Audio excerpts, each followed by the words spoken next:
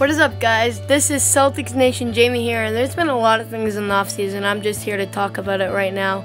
So I will just be telling you like my opinion of the moves, and yeah. So the first move I'm going to talk about is, this is from my favorite team, and we were in the Kevin Durant feud. I never thought we were going to really get him, but like I wanted to, and I was mad.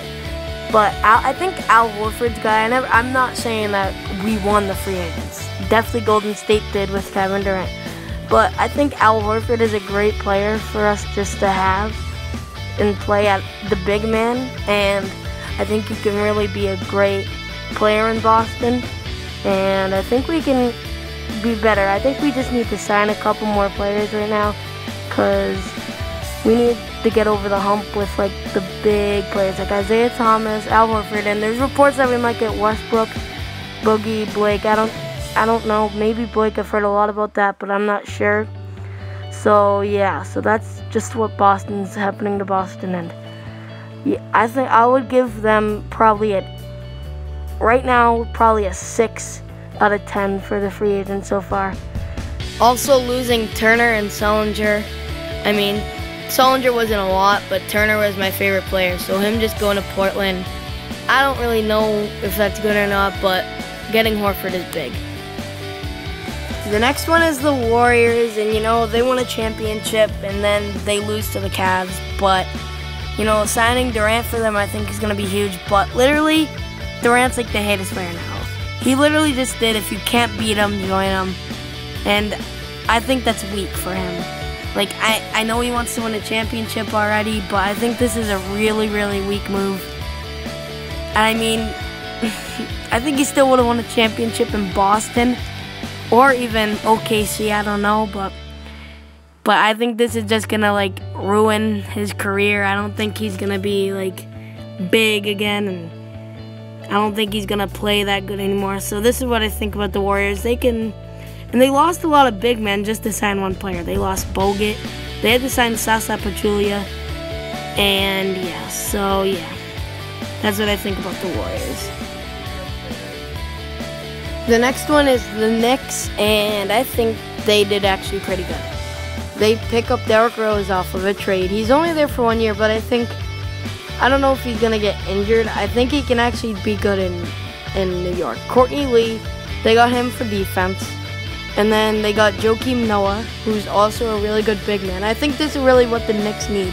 They need to like build around something. And I think that something is going to be Carmelo. Even though he's getting older, I think this team, if they can bring it to the next level and sign a couple more like great players in the next coming years, I think this team, they can be a championship team. I'm not even joking. So that's what I think of the Knicks right now. So the next one is the Chicago Bulls, and I think the Bulls, I thought they were going to be bad now. They lost Rose, they lost Noah, but then they signed Rondo, and then right back after that they signed Wade. So I don't know the direction this team is going in, and signing Wade, he was probably one of the biggest free agents other than Durant. So like, I can't really say anything right now about Chicago. I'm going to have to keep skill with this team, because I don't think they're going to be good, but I don't think they're going to be bad. So that's what I think about Chicago. So next is the draft, and I think the draft went good. Number 1, Ben Simmons. He's already going to be a great talent. Number 2, Brandon Ingram. He might need to get a little bit stronger. Number 3, Jaylen Brown to the Celtics, my favorite team. I think that's going to be good. I saw him in Summer League. He played pretty good. Number 4, Dragon Bender, and he's going to be good. He looks like he's going to be a tough player.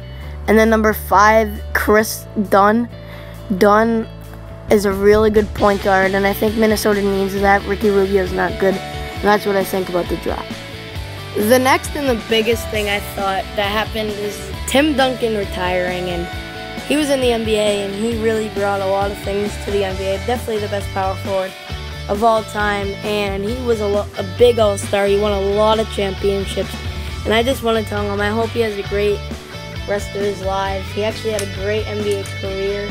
He's definitely going in the Hall of Fame, and that was just like big, because I didn't even think he was going to retire until he, like 2 years, and he retires this year, you know. So, and Manu Ginobili is actually going to stay here, and I thought he was going to retire. So that's what I just think. And Tim Duncan, thanks for being in the NBA. I hope you have a great rest of your career. The last and final is Dwight Howard going to the Hawks. I do not like this at all. Dwight Howard is garbage, complete garbage. He is trash. He did not do anything to help Houston at all. I saw James Harden get a winning shot, and he jumped, and he stood up, and he was just mad-faced. He didn't even look happy. I don't like this that Atlanta signed him. I think Horford is way better than him, and I think they should have gave the money to Horford, not Dwight Howard. And yeah, so I don't think Atlanta won. Teague went to Indiana for a trade, and I don't think that was smart either. So that's what I think about the Hawks. Like and comment if you want me to do more of this. And this was just like a random video I thought of, and I thought it would be like just something to say like what I think about it and what you guys want me to think. And you know, comment what else I missed and like what bad things happened. So yeah, so signing out is Celtics Nation Jamie. Please subscribe, please like, please everything, and thank you, and goodbye.